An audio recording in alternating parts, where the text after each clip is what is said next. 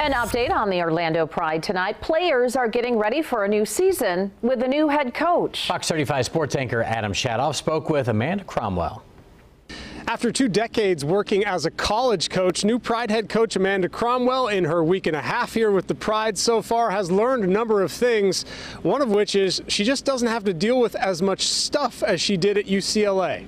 We don't pick up cones anymore. We turn around and everyone's already done it. Like all the field's put away and all the equipment. Like we just have so much support staff, just from the field setup to taking care of the players, to fitness, to the warm-ups. Everything's just very professional.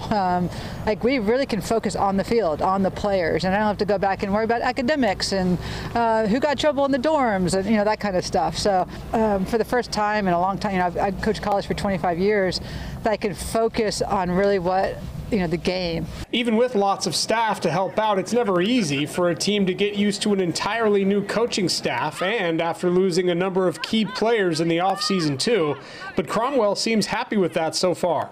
I think they're adapting well. Like we've talked about a certain system that we want to build on, but I think they really like the setup that we have so far. That said, there is still a core group of experienced veterans on this team, along with a good mix of younger players, all of them pulling in the same direction, which helps a new coach. I think everyone's just so willing. If you have a group of girls like we do who's just willing to learn, willing to adapt, willing to do what the coaching staff wants from them, you can pretty much do anything.